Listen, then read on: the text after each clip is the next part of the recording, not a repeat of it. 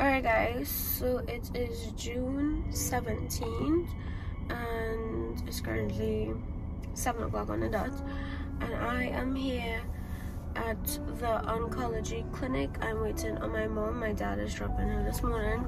So let me give you guys a little backstory. Let me just update you guys because yeah, it's been a minute. But my mom missed 3 chemo sessions, and so far she only had 2 sessions of chemo and she missed 3.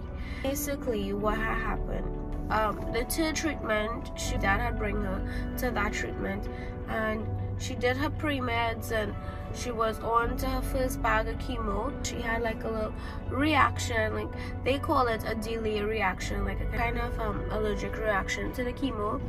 So they stopped the chemo.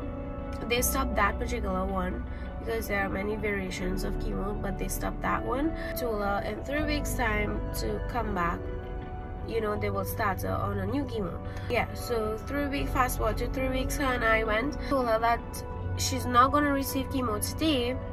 That would have been her 3rd one, but they told her that she wouldn't be able to receive chemo today because the new chemo that they want to put her on, they have to prep her like a week in advance, so like a week before she actually gets that chemo.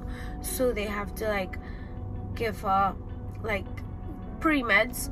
So on the 27th of May, Stefan, which is my brother, he brought her. Basically that would have been her 3rd session, right, a chemo. So it would have been like 5 sessions of chemo, but because she missed 3, this one that he was bringing her on the 27th of May would have been like her 3rd one. Usually before chemo, the Friday, if chemo is Monday, you have to do blood work Friday, the Friday before. So she did her blood work the Friday before, and on the day of chemo, the doctor will revise the blood work and tell you, like, you know, how your blood is reading and if your blood count is good, because if your blood count is low, they don't give you chemo. And apparently that day her blood count read low. So I think it was like 10.5, and it's supposed to be like 11 to 14 in that range. So anything below 11 they don't give you chemo. So they didn't give her chemo, and they told her that, well, she needs to build up her blood before she gets this chemo. Had everything, like, you know, been good, it would have been 5 sessions of chemo, but so far she only did 2 sessions, and today's June 17th. I'm hoping, I'm praying that she gets the 3rd session of chemo, because and her blood count and everything is good, because if you don't know, when you miss a cycle of chemo, you know, the cancer spreads, because like the chemo is a poison to help kill out as many cancer cells as there is possible. Like, or, you know, if you're not getting the chemo on a consistent basis, the cancer will eventually, you know, spread. I'm hoping and praying that everything goes well today and we get good news. That is the update so far. Waiting for her to come, and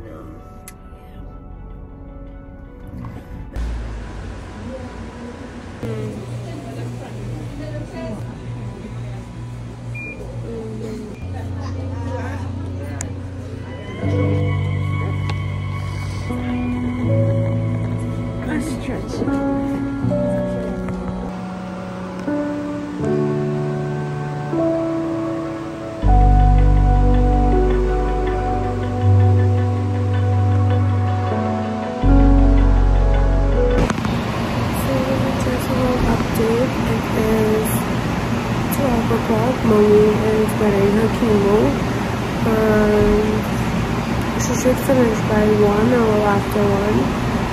So her blood went up, so that's good. And they didn't decide to change the chemo, so they're giving her the same chemo that she got the reaction to. They're giving her back again because they prep her this time with pre-meds. So yeah, So I'm waiting for her. I'm the only one here. It's 12:25, and hopefully, you know, she finishes on time. So yeah. So guys, a little update. Mom did receive her chemo. However, she did get really sick and ended up in the hospital. But as for now, she's doing good. Her fourth session of chemo is going to be on the 8th of July. So hopefully this session don't be as bad as the third one.